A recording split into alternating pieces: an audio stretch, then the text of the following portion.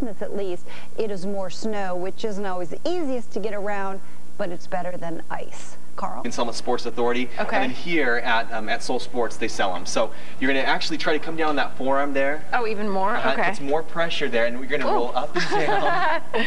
Careful there, Alexis. I know, roll up I know. and down. When you find a tender part, yeah, I can feel it right there. Then you want to stop there. You don't want to roll fast over. You want to go nice and slow. That means there's an adhesion or a knot there. And if you don't take care of that, it's going to lead to future knee problems, feet problems, hip problems. Okay. And can prevent you from injury. And it's not just the IT band. You use this on all your muscles, right? Absolutely.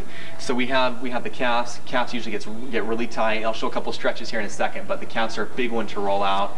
And then also you have your shins right here. Some people experience the shin splints like myself.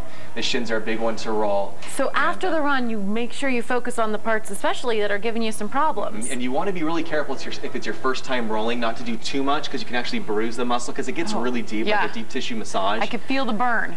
Now, you have another thing that you could get at home. It's called the stick? Yeah, this is called the stick. I actually learned about it here from Lance, the owner of Soul Sports, and I've never seen it before, but I use it on myself and my patients. It's great.